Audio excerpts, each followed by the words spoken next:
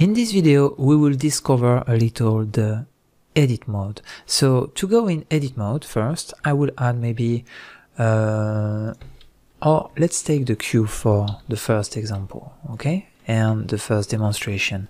So whatever I will do in object mode, except the Boolean tool that we use to transform really the topology of the object, but whatever I will use with G, R, S, or all the functions that I have here, I cannot change my cube and change really the topology of my cube. Okay, I can scale it and stretch it and whatever, rotate it and stretch it again, but it will stay an object with 8 points, okay, and 6 faces around it, okay, and this will not change here, as you can see.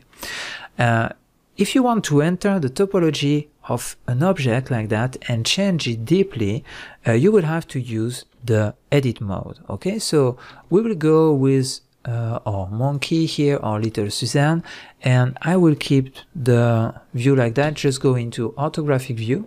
And to go in edit mode, you have several solutions. The easiest one and the most common to use is tab, okay? You go from object mode to edit mode with tab, very easy to use and very handy. You can go here to use the edit mode 2 and come back to object mode, or you can use the pie menu with control tab and go to the right or to the left, okay, to the right, to the left, and you will go from object mode to edit mode. Good. When we enter in edit mode, you have to understand how works the meshes topology. So a mesh is composed by vertices. Vertices is the little dots that you can see here, okay? It's composed by vertices that usually are linked together by here edges. So two vertices will give an edge like this, and you can see the edge here. And more than two can give here, for example, a face, and you have 3 possibility of faces. You have here the quad, so the quad is one face with 4 vertices here. You have the possibility to have here a triangle too with 3 vertices only, okay? And you have the possibility to have, and I come back to object mode and add just here a cylinder with the option hang-on. Yeah, it's good.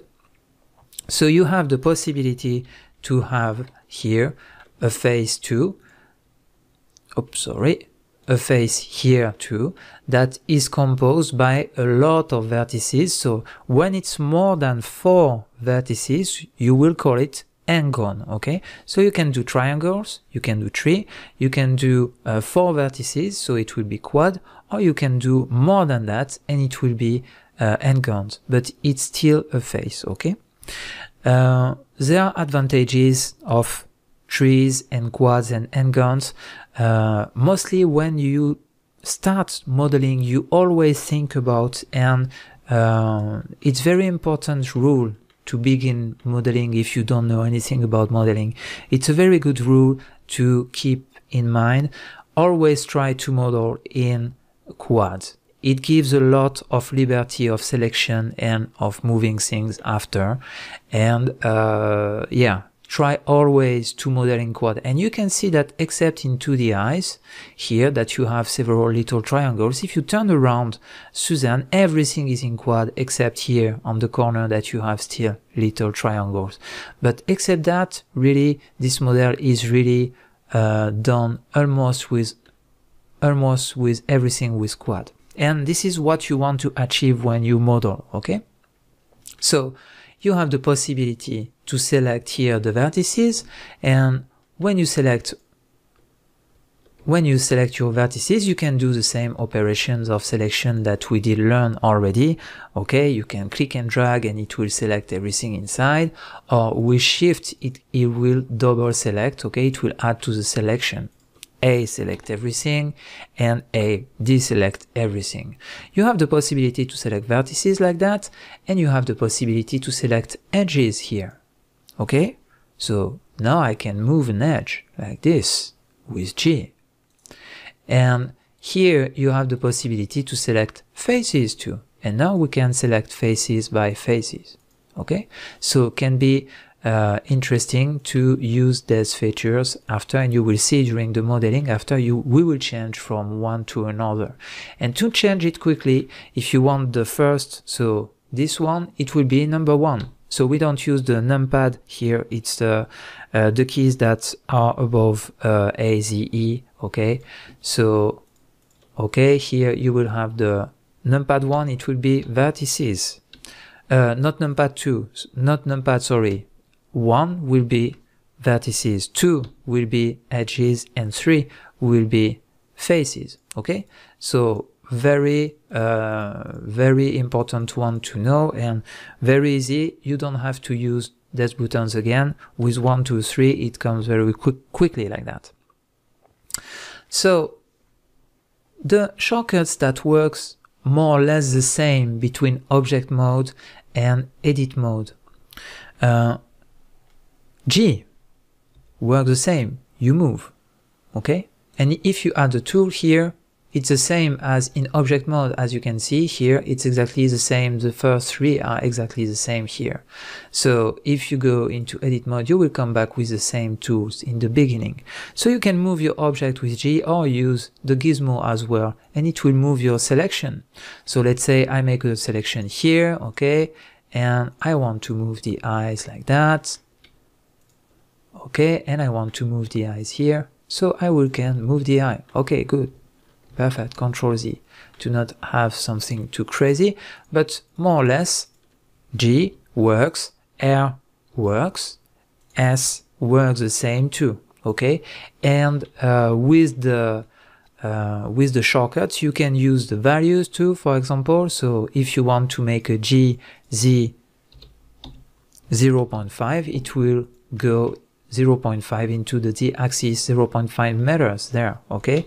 So same for rotation, RZ 45, you will make 45 degrees rotation into the z-axis, so you can constrain the action the same way we did before into object mode. So G, R, S, and all the possibilities with the control, with the shift, everything works more or less the same. Good news, no? And so easy way to manage that.